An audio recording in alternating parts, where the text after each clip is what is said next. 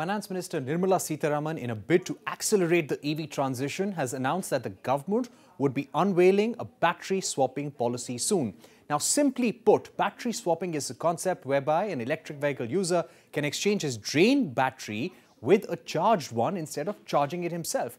Electric vehicles come with both swappable and fixed batteries. Charging an electric vehicle with a regular charging unit can take up to 6 to 8 hours, and a fast charger can take up to 60 minutes.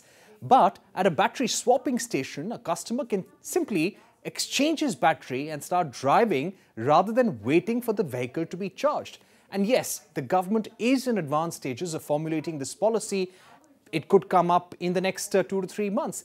They're also considering setting standards for the battery size and connector.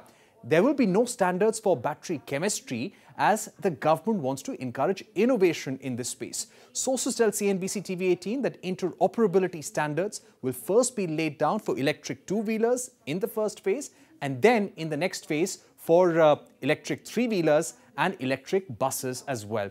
Currently, there are no plans to bring four-wheelers under the battery swapping policy. Industry sources have been telling CNBC TV18 that electric three-wheeler owners will benefit most from battery swapping.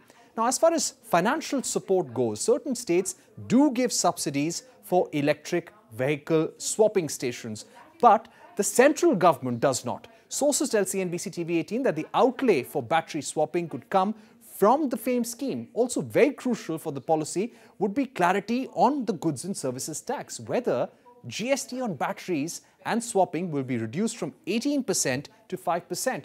Currently, if you buy an electric vehicle with a battery, then you pay a GST of just 5%. And if you buy a standalone battery, then that would get you a GST of 18%. The government believes that a battery swapping policy could encourage battery subscriptions, maybe even home delivery of batteries in future. The upfront cost for the customer may also come down, as he would always not have to buy the battery with the vehicle, which is 40% of the electric vehicle's cost. And there are several startups in this space, including Sun Mobility, Bounce and Lithium Power. Big industrial houses also see a big opportunity here. Honda has recently invested in battery swapping stations in India. Hero MotoCorp and Gogoro will be setting up a network of swapping stations. Reliance and Adani Electricity are keen to be big players in this space. And you also have Tata Power and Amara Raja, who have launched pilot projects to test the battery swapping market.